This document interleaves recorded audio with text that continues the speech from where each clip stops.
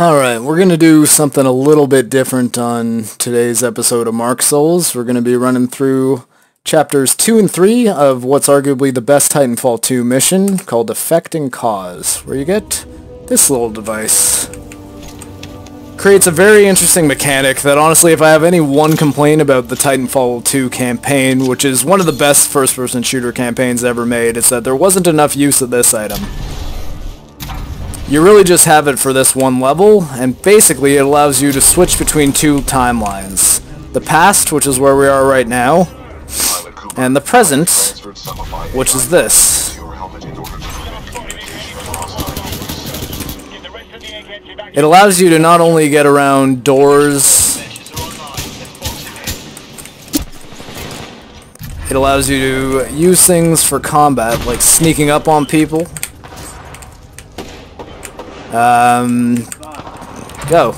Just ditched my R301, sorry, or car, there we go. And a wingman. Yeah, let's get this. So as you can see, there's things that are destroyed in the present that are still intact in the past. And that allows you to sort of get around things in interesting ways. And sneak up on...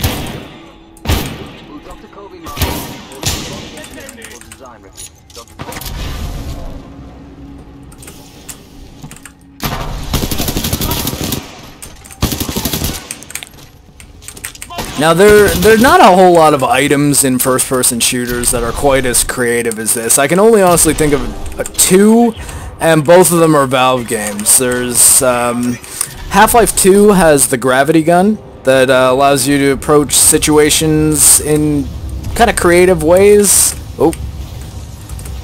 And Portal obviously has the portal gun, which, whoa, don't even know what just did that to me. Might have...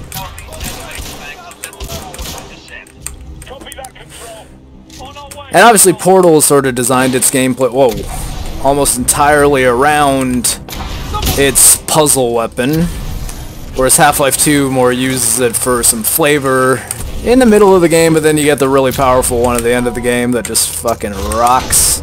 If you played Half-Life 2, you know what I'm talking about, the blue gravity gun.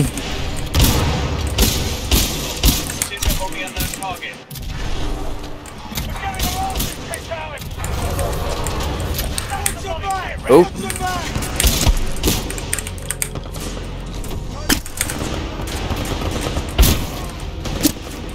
Now, for the record, I am playing on hard mode, so if I die, it's not entirely because I suck. It's only a little bit because I suck. But as you can see in this part, I'm not using the gravity gun to be quite so sneaky as before because of the enemies that are around here.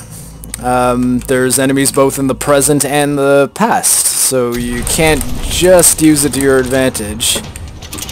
You have to also be mindful that you might be warping into an area with maybe even stronger enemies. We're going forward with it. The test must be completed. So I did recently go through this mission with a controller as well, just to kind of see how things work, and surprisingly there's not a massive difference. Both control schemes, keyboard, mouse, and controller, let you do nearly identical levels of acrobatics and sort of cool slide moves and double jumps and wall runs. And if you've been playing Apex Legends and are looking for something more in this universe and you have not played Titanfall 2, I just can't recommend enough that you buy this game, give EA your 20 bucks or whatever the game costs now, because I would really like them to see an uptick in Titanfall 2 sales as a result of Apex Legends, because it might give this game that really didn't get a fair shake mostly because of its release window. And I think it's worth playing. I think it'll be worth your time, and I'm actually even willing to say that, let's say I'll cap this at 5 people, but if you buy Titanfall 2, complete the campaign, show me your endgame trophy that's dated after today, obviously, and say, yeah, Mark, I bought it, and I honestly didn't like it. I think it was a waste of my money and a waste of my time. I will send you the money that you spent to buy Titanfall 2. So I'm capping that at 5 people doing it, and we'll go honor system here, so don't abuse it, but I'm confident that if a bunch of you do buy Titanfall 2, get through the campaign, I honestly don't believe there's going to be even one person that says this was not worth the money, because it's a really, really great campaign. And it would be awesome if we got another Titanfall campaign at some point. Ooh, reload. There we go.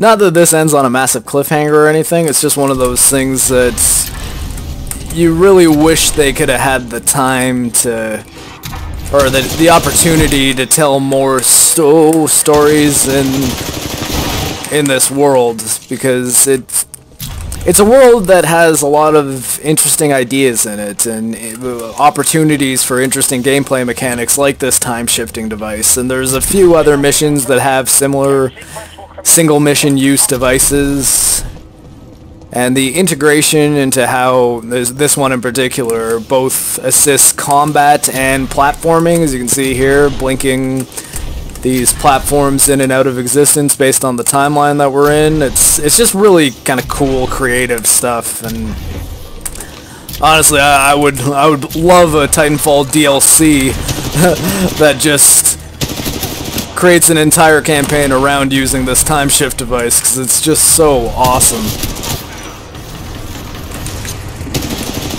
Oh, he did roll.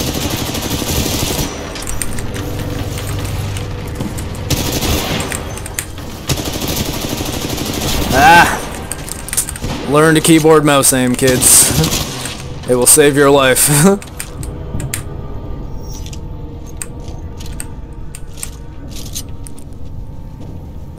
See a couple more interesting platforming opportunities here. Electrified in the past, but not in the present. Fire in the present, but not in the past.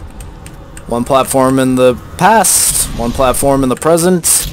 I have the ability to wall run, so let's do this.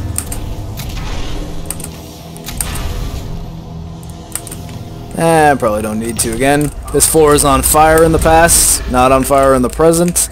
I could extend this bridge, or I could do it the Titanfall way.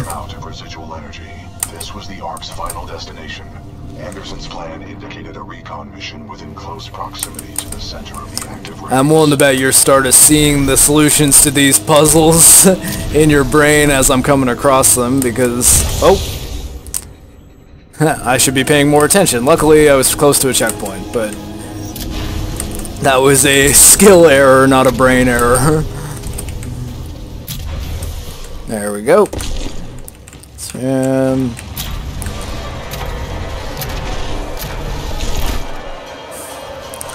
as with Apex Legends, no fall damage. Not something you ever have to worry about in this game. Test. This damn thing was just a test. One of our own planets is next. They're going to hit Harmony, and they moved up the timeline. I have to get this intel to Sarah. So they're going to use those halos to destroy the Flood and all the galaxy. Right there, pilot. That's canon.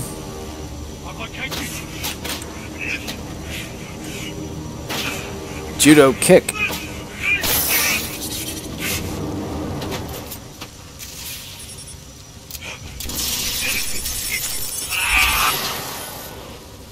That was Major Anderson's final recording.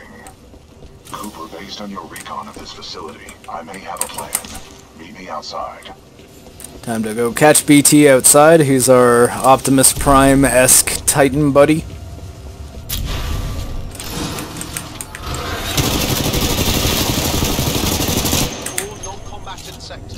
Always unload a full mag into killer robots. Trust me on this. Take a word of the cyborg. It will keep coming.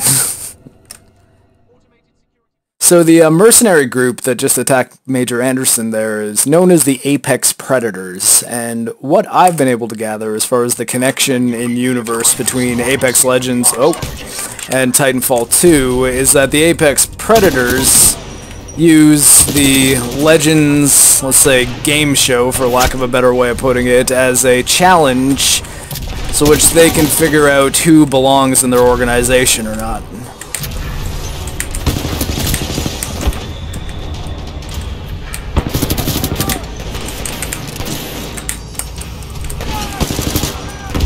Oh, and kill myself with my own grenade. Think 2 steps ahead, kids. Always think 2 steps ahead. If you're just looking at the step in front of you, you're going to miss the fact that your own grenade might blow you up and that it's hard mode, so you don't have a whole lot of wiggle room in that respect. Oh! And then you respawn in people's shields.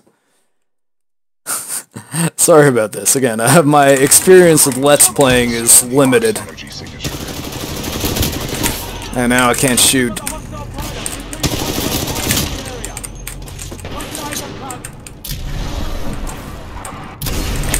Oh.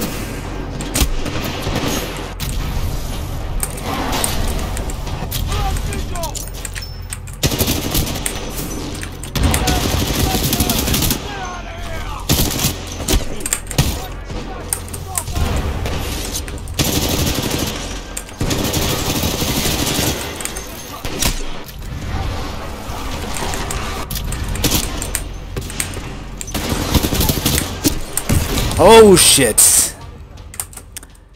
Situational awareness, everybody. That's 3 deaths. Okay, this is gonna be the one. Promise. I'm gonna do it for you guys. Whoever's watching there, I don't know who it's gonna be really, but if I knew who you were right now, you, the person listening, this run is for you.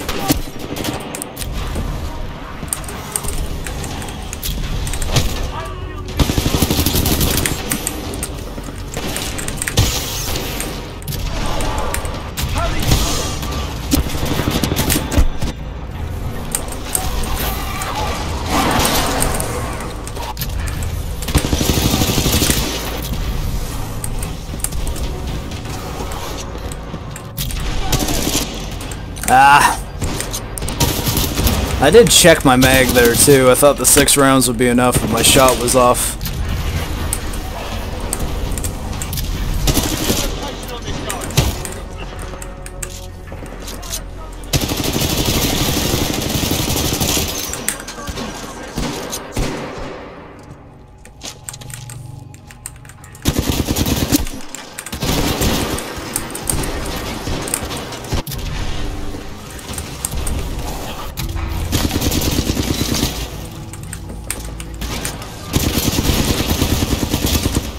Alright.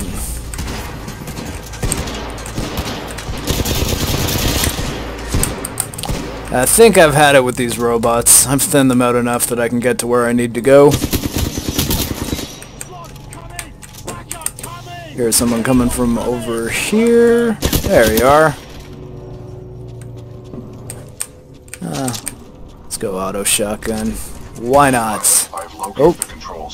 The robot's still coming after me. Oh, got a Titan. Oh boy. Ah. Might be touch and go here. Can't promise I won't die. Oh boy. The hell with the safety protocol. Initiate the test immediately. Copy that. Do not. Okay, we're nearing the end of the mission. Just gonna get myself back to my Titan. See if he can help me out. Oh shit! Or I'm rodeo attacking this one. Oh god. Yep. That rodeo attack was done at an inopportune time and not what I intended to do at all.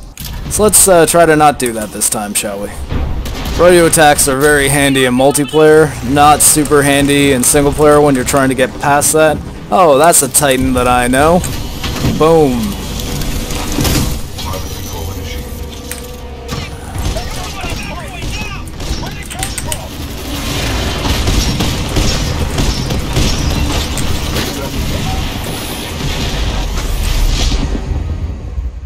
There's a couple snippets of Titan gameplay for you, but I knew I just had to move close to this arc for this super cool matrixy bullet time still frame eye candy moment. And of course, it wouldn't be Titanfall if it didn't use this eye candy moment for a little jumping puzzle.